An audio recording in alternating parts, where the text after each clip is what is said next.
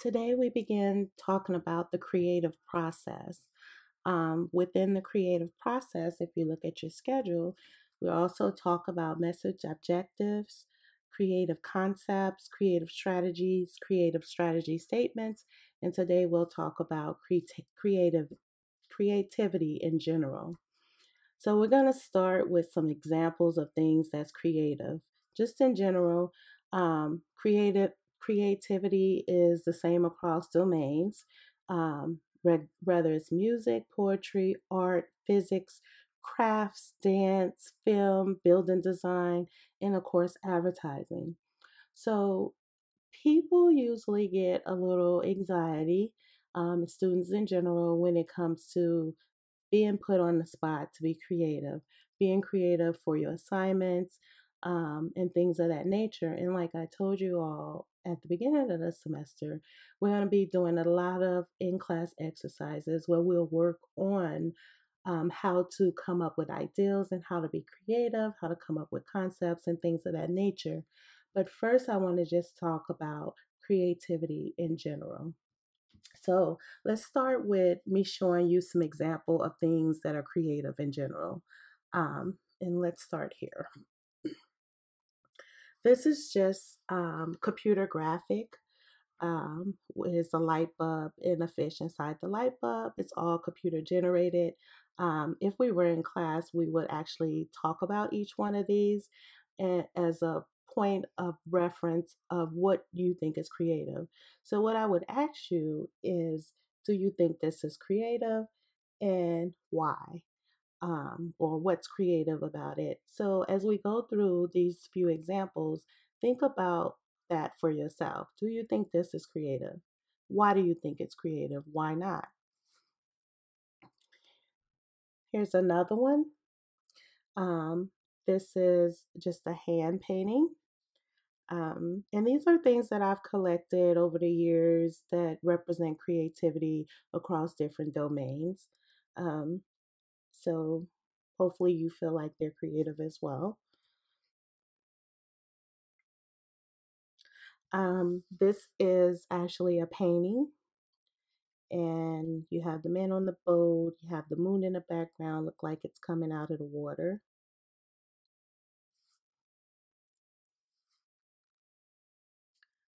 This is just an abstract painting that goes across two panels.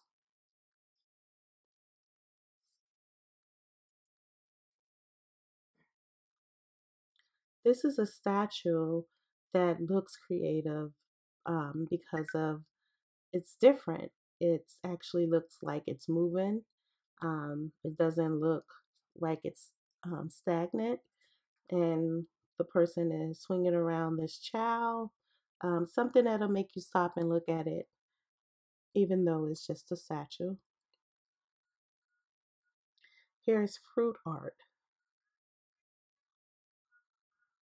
They've taken common fruit, um, like oranges and olives and watermelon and pineapples, and made it look like a duck type of exhibit or birds.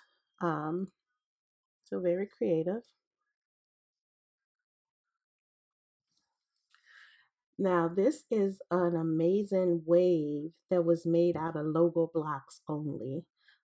This was an exhibit in a Korean museum in 2012. This is a total of 686,000 Lego blocks. It took 1,300 hours to complete. It's 12 feet high and the width is 6 feet wide, and it weighs 1.2 tons. The second picture on the right kind of gives you a close up. You can kind of see the Lego blocks a little more.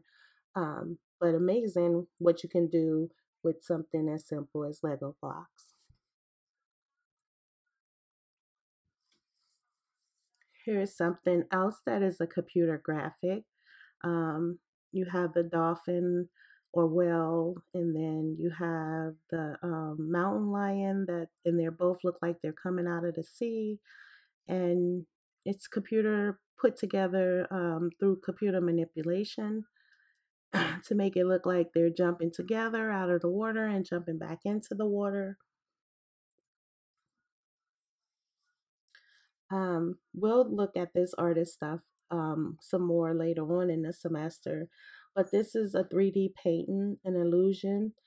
There's not really a hole there. This is a flat painting, like you can walk across that, and but it looks like it's 3D. People are walking around it, but it's actually a flat painting. So that's pretty different, pretty unique, and pretty creative. Here's another 3D painting illusion by the same artist. This is also a flat painting. If you were to walk down the street, you can actually walk over what appears to be a hole there. Um, it's not really a hole there. Nobody's trying to climb out and get out of there. So very impressive. And another one from the same artist. And then you have this guy here in the middle who's on his knees to make it look like he's stuck in this mound of stuff, but it's just flat painting.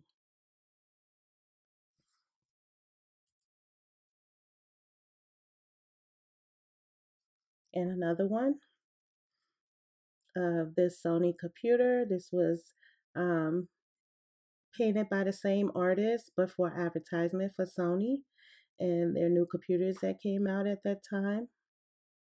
Looked like a 3D painting.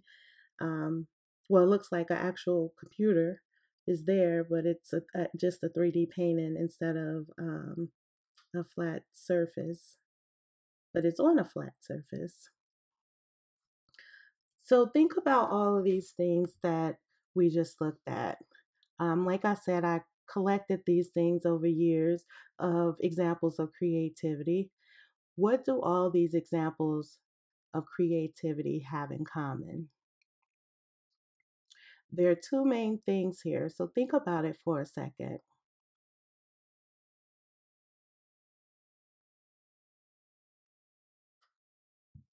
The first one is a degree of uniqueness.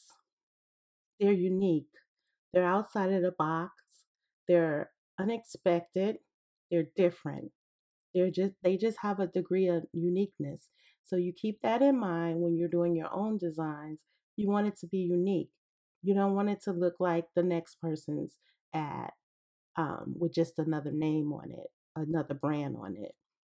The second thing is they have a degree of familiarity, meaning even though they're unique, we still understand what they represent, what they are. So it can't be so outside of the box that people are like, huh, what? What is this? Okay. So those are your two main things that creativity has in common, no matter what medium that you're using.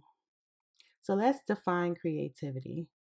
Creativity is taking existing things and combining them in new ways for new purposes. So you have existing things that already exist and you combine them in new ways for new purposes. So let's just look at one of the examples, the fruit art. The fruit is something that's existing. What they made the fruit look like is something that existing. But they combined them, the fruit in this design, for a new purpose, so that it looks like art, so it looks like ducks, right? And you can go through all the ones that we looked at and you can say the same thing about them, and that's why they fit into the realm of creativity. Another thing to keep in mind is creativity is the ability to consider and hold together seemingly inconsistent elements and forces, making new connections. So, this is just another way of saying what we've already said about taking existing things and combining them in new ways. Okay, so creativity is the ability to consider and hold together seemingly inconsistent elements and forces, making new connections.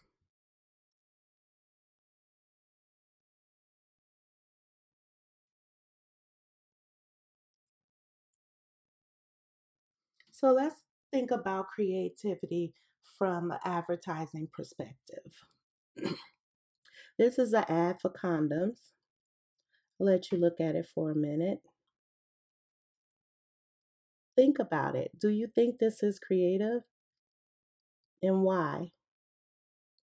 Well, it does have a degree of uniqueness. It's unique, but it's also familiar.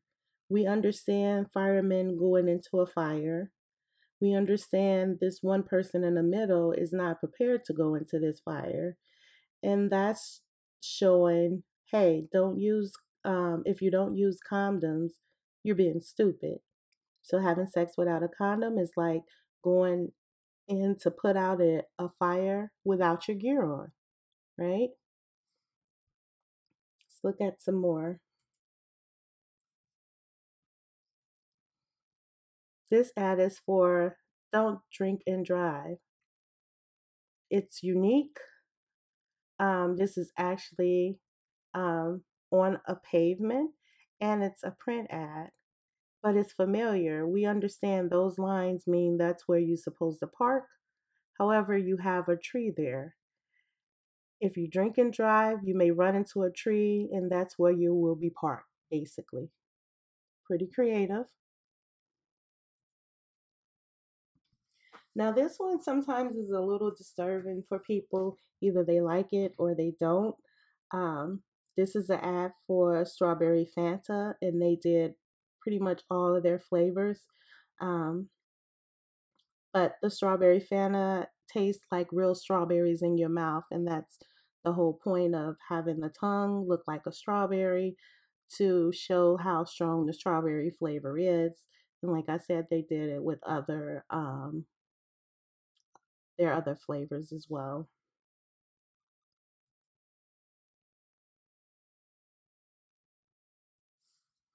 What about this one? And this fits into, which we'll talk about later in the semester, guerrilla marketing and out of home marketing. This is for Mr. Clean. It's unique and it's familiar. So we understand that those lines are painted white, but after a while, of people walking on them and cars rolling over them, they get a little dingy looking. But if you use Mr. Clean, which is exaggerated, of course, um, that doesn't happen. So Mr. Clean is so effective, you can clean the white lines that are painted on the street and they'll stay clean. So that's pretty creative because it's unique and it's familiar. This next one is a TV commercial that you might have seen. This was done by the Martin Agency in Virginia, and it's for Oreos, and it's called Celebrate Childhood, 100-year anniversary. Um, so let's take a look at it.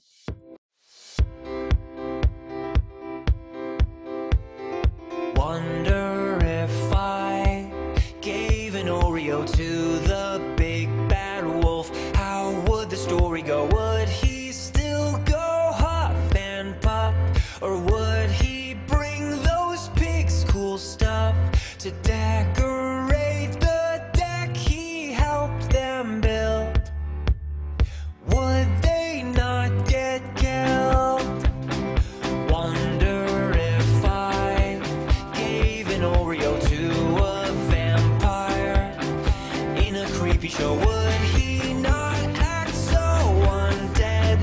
Would he thirst for milk instead? I've just got this feeling that it might work out alright. 'Cause cream does wondrous things inside a chocolate sandwich dream. If I gave them to great white sharks, would they share them with baby seals? Would they call up a giant squid for a friendly meal?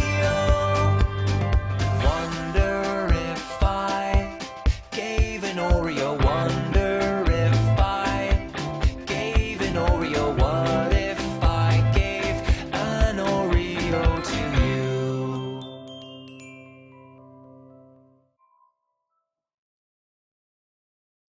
So as you can see, this is very unique, but it's familiar. It's children's stories that we're familiar with. Little Red Riding Hood, Big Bad Wolf, The Three Little Pigs, things like that. But it's unique how they told retell the story using Oreos. So it fits into that whole creative realm as well. The next clip I want you to watch, it's about a 5-minute clip from Professor Sutton of Stanford University, giving you examples of the definition of creativity that we've already discussed, just so you can get a more grasp of this whole creative. People say creative all the time, but they really don't understand what being creative is or what is creative. So I want to give you a few different aspects about being creative. Okay, so let me start out with this question of what is creativity, which seems like sort of like an obvious question. Maybe it's doing something new.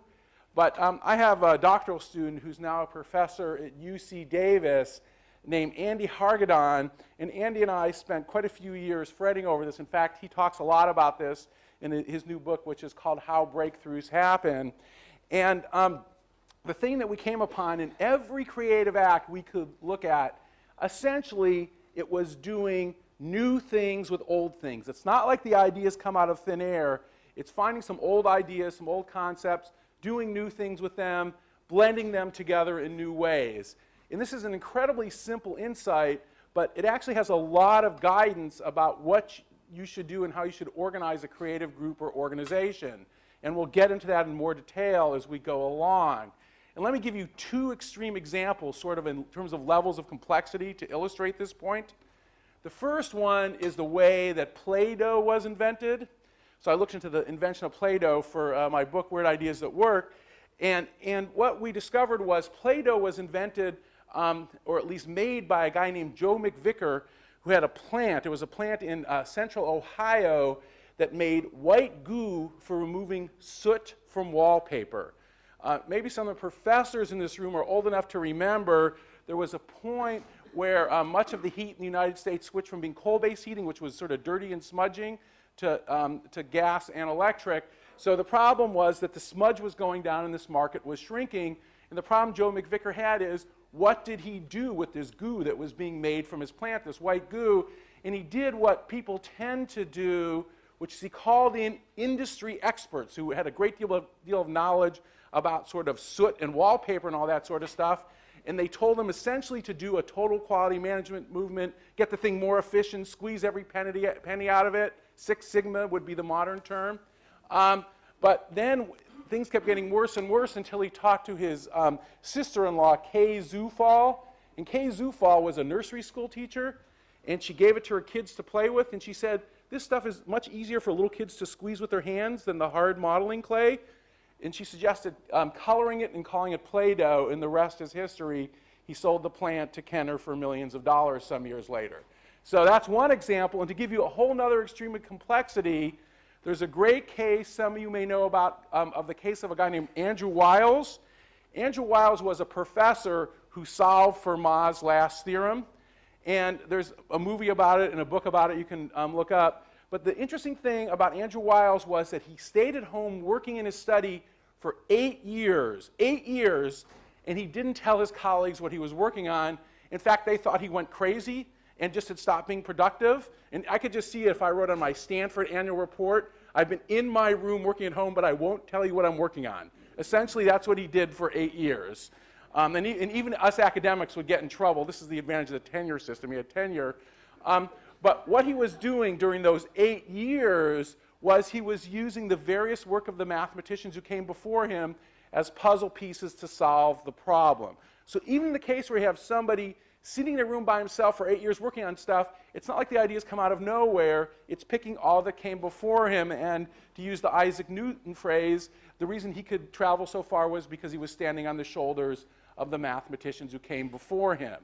And to give you a couple of other examples I've got pictures for, and this is really sort of simple creativity that made huge bucks. I did some consulting work with People Magazine about a year ago, and the most profitable thing they've done in recent years in People Magazine is a thing called the Annual. What the Annual is, you know, when you see People Magazine in the store, they'll be like the best dressed, the best looking, the most intriguing, those sort of issues. What they do is they smash it all together and sell to you in a book for $10, no original content at all. That's an annual, and they've made a fortune on those things. So that's one example. And another example, which has more technology in it, since this is a technology ventures program operation, is if you look at the iPod, they went from having no product to having the product out in 8 months. And for those of you who know this story, most of it was not original except for the interface and the industrial design. It was nearly all off-the-shelf stuff, and that's how they could move so quickly. And in fact, I think this is an especially good lesson if you want to have fast creativity. You don't sort of just lock yourself in a room and only think of your own ideas. Even in Andrew Weil's cases, he's taking places from other ideas from other places. You treat creativity as an import-export business. That's how it happens fast. And that's also the reason why, and I think that's one of the things that happens with ETL, perhaps accidentally or on purpose. One of the reasons I think Silicon Valley works so well is that there's such sort of porous exchange of ideas. And this will be on videotape, but that's okay. To quote our president, John Hennessy, one of the first things I ever heard him say when he was our dean was, one of the main services that Stanford provides Silicon Valley is it provides a place where people can come and break their NDAs or non-disclosure agreements and move ideas around Silicon Valley. So that's sort of the first big idea is that to understand what creativity is, and in many ways, what you need to do to make it happen is you have to have this notion of doing new things with old things, okay? So that's the first idea. What is creativity? Certainly, a painter is creative in how she perceives a scene or emotion and puts it on canvas. But just because you can't paint like Van Gogh, play the cello like Yo-Yo Ma, or write a story like Hemingway doesn't mean you're not creative. A doctor at Mayo Clinic is looking into creativity, and what he found may surprise you. Creativity is the intentional effort to change what is into what should be. We perceive what is, we envision something better, and we make a deliberate effort to make that change. Neurologist Dr. Richard Caselli is exploring creativity. He's concluded that there are 5 steps to creativity: motivation, perception, execution, temperament, and social context. Dr. Caselli says the steps to creativity don't just apply to art and performance, but to how you approach problems. Yes, the virtuoso is creative when he makes music, but creativity pops up in unexpected places. Like in a traffic jam on your way to work. So now you've perceived what is. Major traffic jam, I'm going to be late. You now envision what should be, not being in a major traffic jam. You now formulate a strategic plan. You take a detour, avoid the gridlock, and make it to work on time. You please your audience, your boss, and co-workers, thus satisfying the social context. Creative thinking. So if you're in the midst of a creative process, be it writing a novel or trying to solve a problem at the office, and it's not working, look back at the 5 steps and find out where you need to spend some energy. If you need help executing your idea, put together a plan. Do you have the temperament to follow through and complete your creation? Any step in the process can be a place to improve. The good news is that you don't have to be a genius to be creative.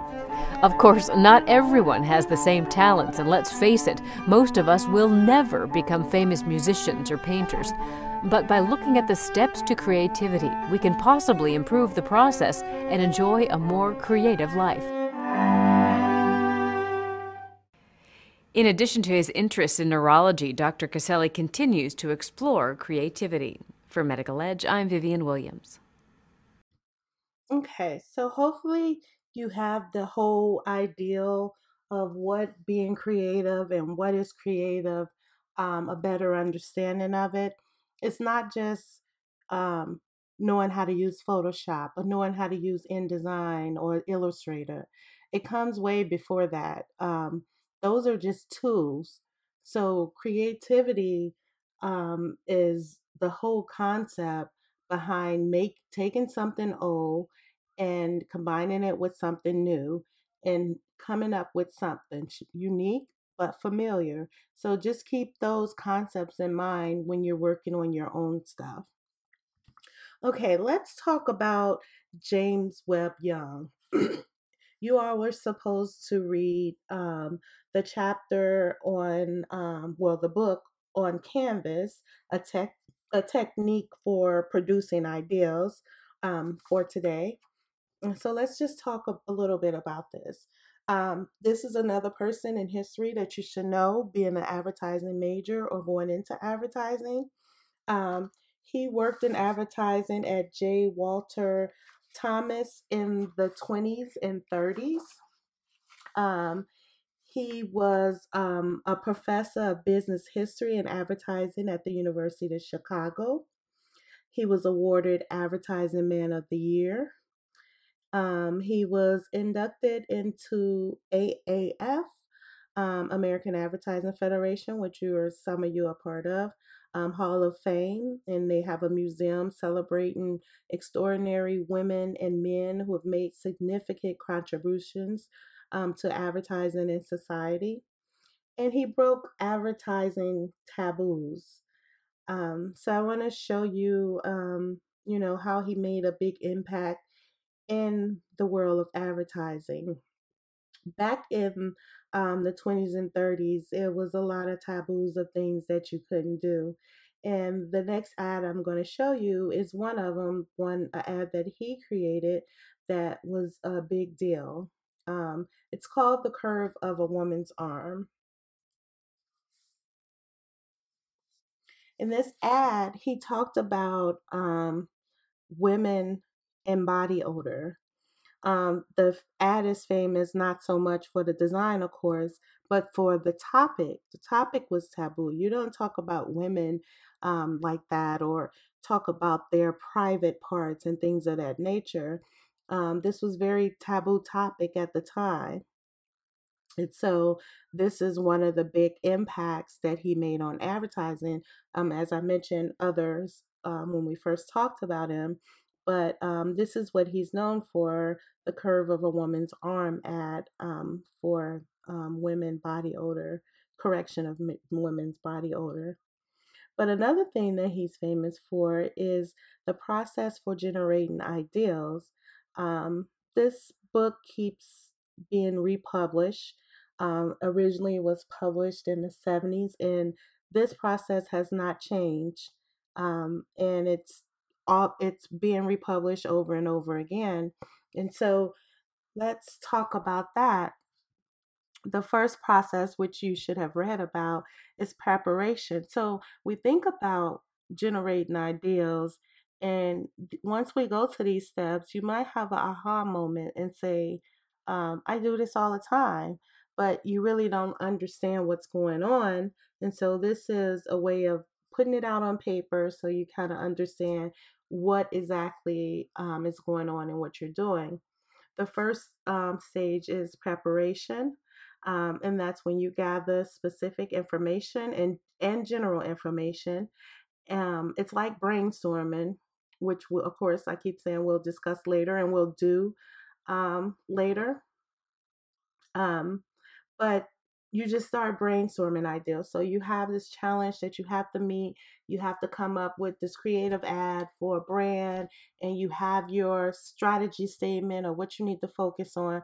And so you just start brainstorming, gathering information. It can be general, it can be specific, it can be research that you're doing, things of that nature. So that's preparation. The next step is digestion. So when you're doing brainstorming, you don't judge your ideals or anyone else's. You just throw things out there. They can be crazy ideals. It's okay, because you can dumb down a crazy ideal, but you can't take a boring ideal and make it better. Well, it's harder to do that. So at this stage, you start to get rid of obvious things, the things being ideals. So you go through that list, or you go through that research, and you say, we don't need this. This is unreasonable. We can't work with this. This is not in the budget, or whatever the reasons are, and you take those things out. And then at that point is the third stage, incubation. So you take a break and do anything except work on the problem. So that you can use these steps in anything you do. So you're studying for an exam. At some point it gets overwhelming. You take a break, you walk away from it, and you come back with a refreshed mind. This is the same way when you're generating ideas. You put your mind into it in the preparation stage where you come up with all these different ideas.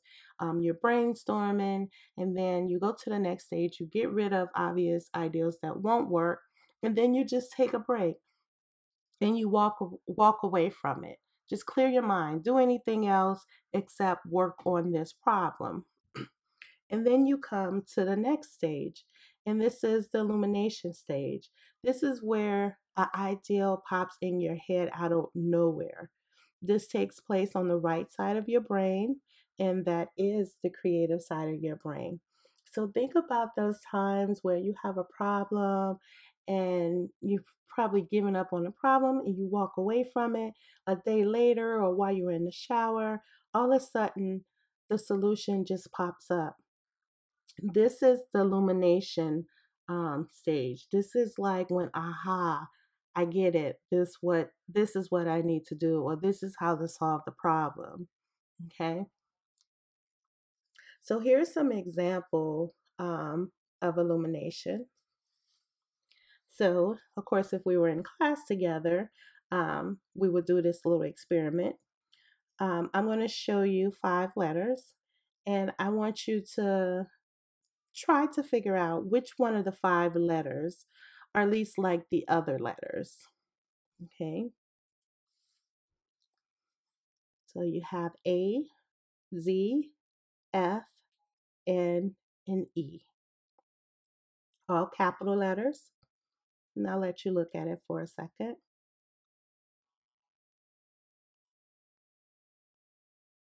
So I've had different responses over class periods. And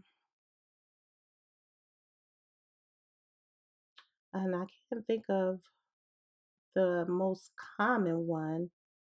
I think more people say that the Z is different, and I can't remember why. But in fact, that's not the answer. And I'm curious to know which one you thought was the answer. The answer is E. Now, before I tell you why, take a look at E and see why you think it may be different.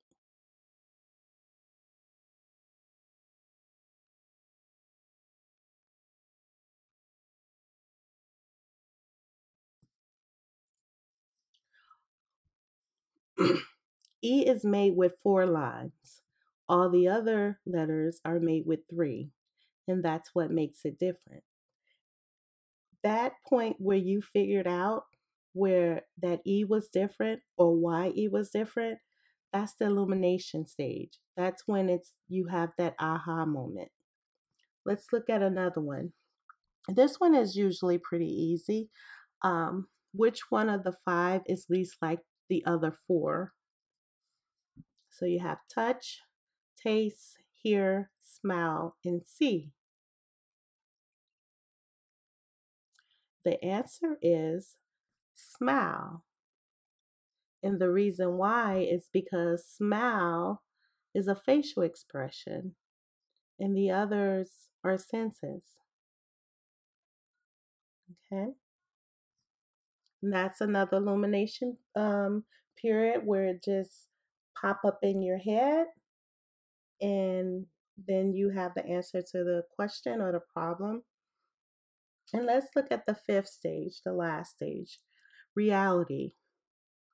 Basically, you ask yourself 3 questions.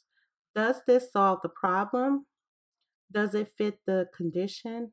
And is it going to be accepted? So think in terms of you coming up with an ad. You have a problem that you're trying to solve. You're focusing on something based on your strategy. Does it fit the condition? Basically, does it fit the budget? Can this really be produced? Or is this some great ideal I conjured up in my head and it can't even be produced? And then is it going to be accepted? Is it accepted by the client, the account team, The other creatives, society, it's not offensive, or things like of that nature. The difference between a good creative and an average creator, and your goal is to be a great creative. A great creative goes from step 5, which is reality, and back to step 1, to preparation, and start all over again. So keep these things in mind once again, once you're coming up with your own designs. And we're going to end this video here. We're going to pick up with a few more slides that we're going to watch in class together. We're going to watch a video of a whole process at an agency of how this whole creative process works. But this is it for now for the creative process and creativity.